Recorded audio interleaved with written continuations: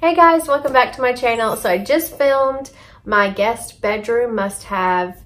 I'm doing a tiny little series of guest or must-have items for your guest at your house. The first video that I put out earlier this week was my guest bedroom must-haves, and today I wanted to tell you guys about some of the items that I like to include in my guest bathroom.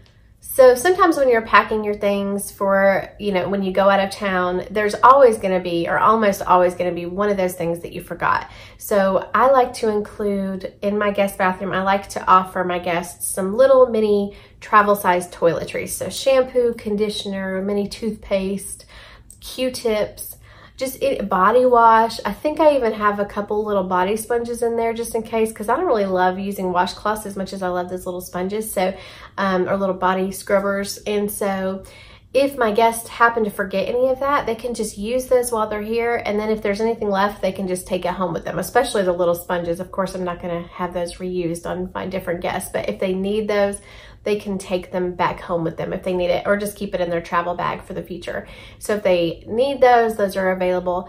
On a side note to that, a lot of times my sister will come visit and she'll bring my nieces and my nephews. So I've also included some little kids travel size items, like little kids shampoo or body wash, things like that, because sometimes that needs to be a little different, maybe the tear-free kind. And just, I like to provide it for not only for my adult guests, but also my little nieces and nephew and things like that. And kind of in conjunction with those toiletries, I like to have plenty of extra toothbrushes. So adult toothbrushes down to children's toothbrushes. I don't think there's much worse than forgetting your toothbrush, because you have to brush your teeth. I mean, if you forget shampoo, I don't know, there's ways around it. You can borrow somebody else's, you can borrow your host's shampoo maybe, but you can't borrow a toothbrush. So I like to have those extra toothbrushes. That way if my guests happen to forget them, they don't have to worry about going to the store and buying a new toothbrush. And a good place to stock up on extra toothbrushes and probably extra little toiletries in general. I haven't actually checked out the toiletry section there like I should, but I know that the Dollar Tree has tons of great toothbrushes, toothpaste, floss, things like that. So that would be a great place to stock up on these things. So the next thing that I like to always make sure to provide to my guests in the bathroom are fresh, clean towels. And you can either stack them up in the guest bathroom so they have them right there, or my hall pantry closet is where I keep our fresh towels. And just so my guests know that they can use as many towels as they want, or as many washcloths as they want, things like that, hand towels. I like to provide as much as I can for them while they're here. I like to just make sure that they know here's the hall closet. It's right outside the guest bathroom. Maybe keep a couple towels in the bathroom just in case they forgot a towel, because I'm sure that would be terrible if they end up getting out of the shower and think, oh, there's no towels.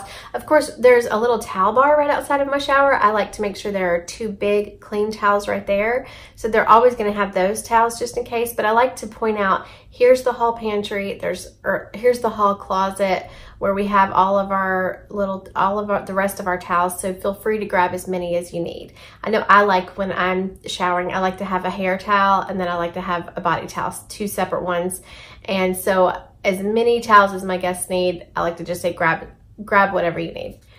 And if you can't do anything, I would say this is the most important thing to do, is just to make sure that you have a clean bathroom. I am such a germaphobe. I don't like taking baths, even in my own bathtub.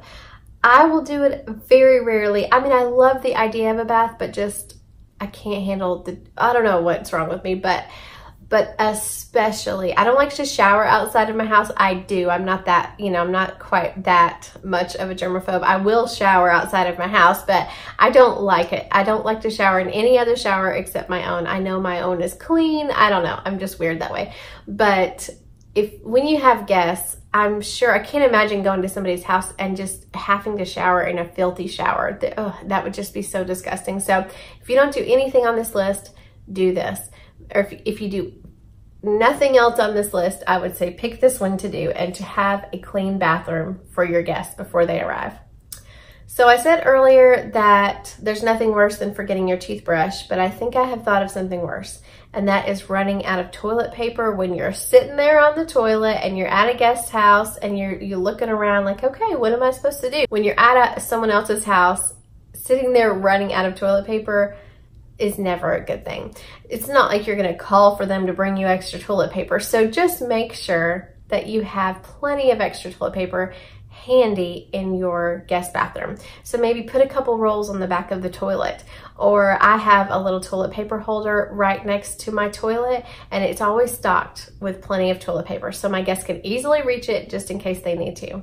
Another thing I like to keep on the back of my toilets is Poo-Pourri. I don't know if you all have heard of this, but it's something that you can spray down into the toilet. It kind of makes a coat or like a film on top of the water in the toilet. And then if you have to do your business, it masks those bad odors that you could get while going to the bathroom.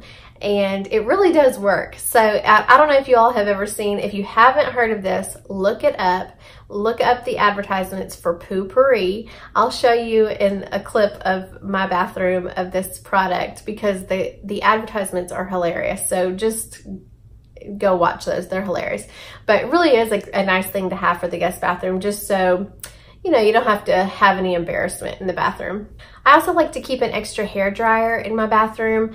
This is something I know a lot of, it's a big thing that you have to pack. A hair dryer is just so big and bulky, and if your guests know that you have one available for them, it just makes it to where they don't have to pack their own. It's a nice thing to have to get to leave out of your overnight bag when they're staying at your house. So I like to make sure that they know there is an extra hair dryer. It's under the cabinet, or it's in the cabinet in the bathroom, so feel free to use it if you need it. I like to make sure that my guests have plenty of clean counter space. So I'm really blessed in my guest bathroom. There's a pretty big counter, so even if you didn't have a ton of space, just try not to clutter up the space that you do have.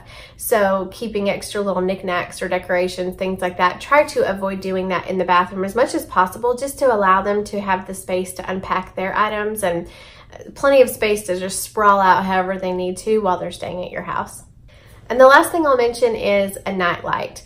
So if you're staying at somebody else's house and you have to get up in the middle of the night to go to the bathroom, it can technically be kind of a dangerous thing. You could have falls and things like that if you're not used to where you're stepping. So I like to light the path to the bathroom. So if you have a long hall, maybe putting a night light in the hallway and in the bathroom, but that way they're not having to turn on all the lights in the middle of the night and wake themselves up completely. They just have those night lights to kind of guide the way, and then a night light once they're in the bathroom. So I hope these tips have helped you to get inspired on how to create a warm and inviting, not only a guest bathroom like we talked about today, but in my previous video of a guest bedroom, and just kind of give your guests a little home away from home. I just love entertaining people. I love entertaining guests. I love it when people come to stay at my house. And whatever I can do to make them feel the most at home, I definitely try to do it.